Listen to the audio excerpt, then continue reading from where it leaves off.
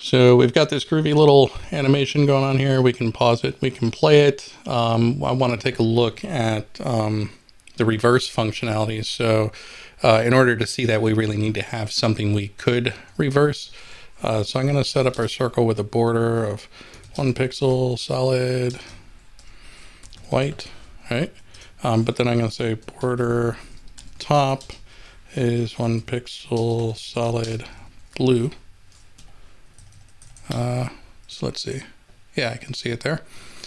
We're going to come down here. We're going to get rid of the change in color. So now we can just see our circle. And I'm going to get rid of that background color. So there's our circle. Let's bump this up so we can see it better. Say 4 pixels. Okay, so there's our circle.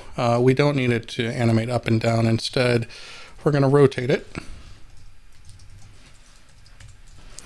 Whoops. Rotate, and here we'll go 359 degrees. So we're going to rotate from 0 to 359 degrees.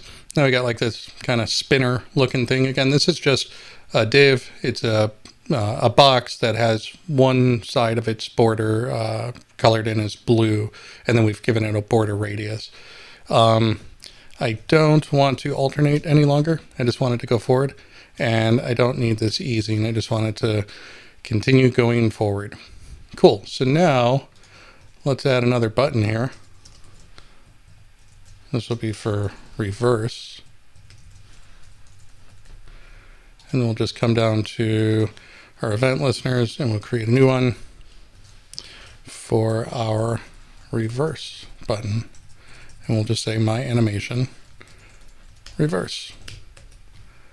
So there's our new button, and let's, whatever. It's a little close to this button, so it looks weird, but I'm just gonna say reverse. And now it is playing in reverse.